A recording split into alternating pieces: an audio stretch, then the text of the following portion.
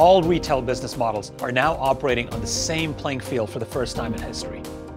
The shift to digital is on the mind of every retailer that is going direct to consumer. Competing digitally in retail is not just about retail, it's about all the other places where consumers spend time online. Consumers demand much more than the transactional experience that e-commerce provides today.